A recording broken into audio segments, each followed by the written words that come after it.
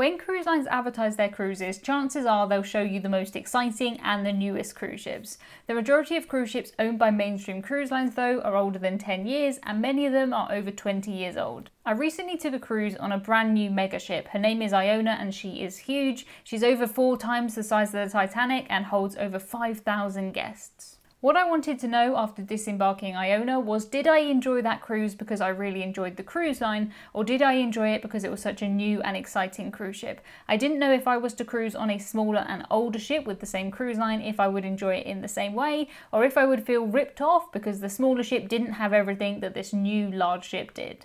To find out how the ships compared, I booked a cruise on P&O's Ventura. P&O's Ventura was built in 2007 and she is just over half the size of Iona in terms of gross tonnage. There were actually differences between the two in ways that I had never considered, such as the way that the formal night dress codes were enforced, but more about that later. I did have visions of the ship kind of falling apart. I have been on cruise ships of a similar age where you would find buckets in the corridor to collect leaks, things would be frayed, things would be broken. I have found that it's a lot more about how the cruise line has looked after the ship rather than its age, but I didn't know how well P&O had looked after Ventura. I had heard that the cabins on Ventura, to put it nicely, were a little bit dated, and I wasn't sure if I'd enjoy the cruise as much with less choice of restaurants and entertainment. When I boarded P&O's newest cruise ship Iona, there was an immediate wow factor. We walked straight into the middle of this atrium, which is split over 2 levels, and it very much felt like a fancy hotel. You could tell that everything on board was brand new. I was worried that walking onto Ventura wouldn't have the same kind of wow factor as Iona,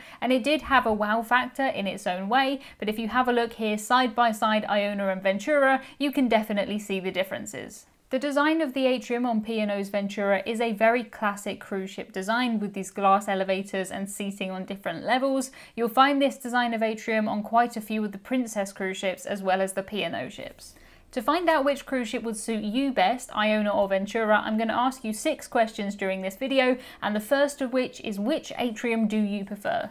I feel as though it's the wood and the colours that give away the age of Ventura. We never found things that were broken or scuffed, but some of the pieces, you look at the design and you think, yeah, that is late 2000s, especially things like this tree in the glass house. Nothing wrong with it, it's quirky, I quite like it, but it does date the ship. One of my favourite things about cruising on P&O's Iona was the inside cabin that we had. It was very bright, it was very light, it was very airy, there was lots of storage, there was a shower screen, not a shower curtain. I know some of you guys really don't like the curtains. I knew that my cabin on Ventura wouldn't be like the cabin on Iona. The cabins are one area of cruise ships that I feel really do date them. I suppose it's not easy for a cruise line to just update 1,500 cabins, so they do tend to get stuck in the design that they were built in. My main priorities when I stay in a cruise ship cabin is it clean, is there enough storage, and am I going to have a good sleep here? And I'm happy to report that I had brilliant sleeps on Iona and also lots of brilliant sleeps on Ventura. The design of the cabins on Ventura definitely is a little bit dated, and the bathroom was showing signs of age. I'm not sure why, but the shower in the bathroom was set up for somebody who's around my height. If you're 5'6", you're going to be completely fine, but if you're 6 foot or taller, you're not going to fit in Ventura's shower. I'm not sure why. I know people in the olden days were shorter, but I don't think we can count 2007 as being the olden days. Ventura's cabins do have one thing that I prefer though, and that is this separate wardrobe area, which means that you can get changed while somebody else is still asleep. My next question for you is, looking at these 2 cabins, Iona's and Ventura's, which do you prefer? When it comes to cruise ship design, one thing that's quite different between the smaller and the bigger ships is just how many decks of cabins you have. On Ventura, around 6.5 of the decks were taken up by passenger cabins, and on Iona, that's around 9.5 decks. That does mean that you have got quite a lot of stairs to walk. That's not a problem for me, but it is something definitely to bear in mind. Beyond the physical differences of the ship, I was concerned that I would find my cruise on Ventura boring after having been on Iona. There were so many options, so many restaurants, so many things you could do on Iona, and Ventura just doesn't have some of them. Ventura doesn't have a cinema, it doesn't have a splash park. It does the best with the space that it has, but it's not ever going to be a big cruise ship like Iona. Both of the cruise ships had big theatres and there was a lot of live music around the ship. There wasn't a huge difference in what was actually offered, there was just more offered on Iona because there were more venues. In addition to the theatre space, Iona also has another performance space, which is this amazing dome. It's an inside pool during the day, and at night they would do all kinds of amazing acrobatic shows here. I will say that even though my cruise on Iona and my cruise on Ventura were both at reduced capacity, the cruise on Iona did feel much busier, and sometimes we would have to stand because we couldn't get a seat at certain shows, like in this dome. My third question to you is, would you prefer a smaller cruise ship that's quieter and has less choice, or a bigger cruise ship that's quite busy but there's loads of different venues to choose from? When I was on both cruises, we had to use P&O Cruises app to book the theatre shows and most of our restaurants. You may find on some cruise lines that they only have the best technology on the newest cruise ships, but what happened in 2020 is that cruise lines had a bit of a break and a bit of a chance to update all of their cruise ships. Princess Cruises, for example, spent 2020 fitting out their Ocean Medallion technology to all of their ships, and a lot of cruise lines used that break as a chance to bring up their older ships to the same standards as the newer ships in terms of technology.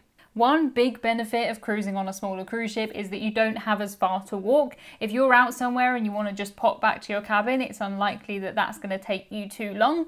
Our cabin was right at one end on Iona, and I never timed it, but I'm pretty sure if you were at the other end and you wanted to go back to your cabin and back, you would be gone for 10-15 minutes. It was a long way. It's something that you should think about before you book a cruise. How happy are you to walk long distances? I'm quite happy. Leave me alone and I'll just potter around the deck. But I know that's not for everybody. Your Britishism of the week is the word potter. I honestly didn't realise that the rest of the world didn't use this word, but to potter around just means to kind of slowly move around. You're not really moving with any purpose, you're just having a good time. You're pottering around the shops, you're pottering around the ship. Potter, potter, potter.